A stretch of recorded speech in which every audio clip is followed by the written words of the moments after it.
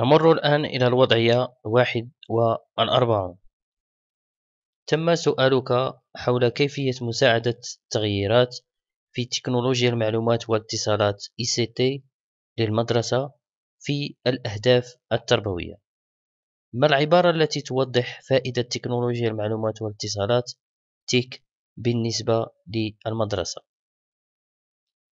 يستطيع الطلاب الحصول على وصول متزايد للأدوات والموارد التي تدعم التعليم التعاوني. يمكن للطلاب إكمال أعمالهم على الإنترنت. يمكن للطلاب استخدام أجهزة الحاسوب لتشغيل الألعاب التعليمية. يستطيع الطلاب القيام بأبحاث على الإنترنت بشكل أفضل للعثور على معلومات ثم نسخها ولصقها في أعمالهم.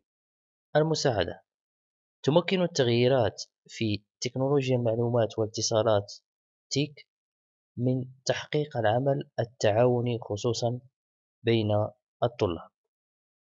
وبالتالي فالاقتراح هنا أو العبارة التي توضح الفائدة هي العبارة التي تلح على إمكانية الحصول على الموارد وكذلك تدعم التعليم التعاوني.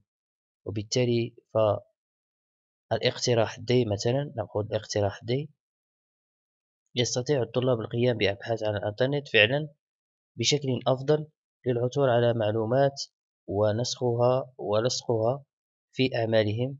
طبعا الطلاب يجب أن يلخصوا المعلومات الموجودة وليس نسخها مباشرة ولصقها في أعمالهم، بالتالي فهذا ملغي.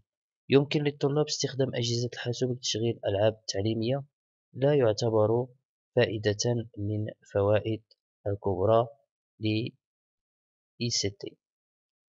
كذلك يمكن للطلاب إكمال أعمالهم على الإنترنت، لا يعتبر هدفا، بل الهدف أو العبارة التي توضح الفائدة من إدراج تكنولوجيا المعلومات والاتصالات بالنسبة للمدرسة، حيث أن الطلاب يستطيعوا الحصول على وصول متزايد للأدوات والموارد التي تدعم التعليم التعاوني.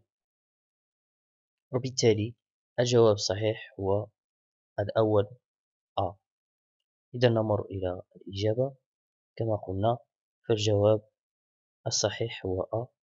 يستطيع الطلاب الحصول على وصول متزايد للأدوات والموارد التي تدعم التعليم التعاوني. شكرا.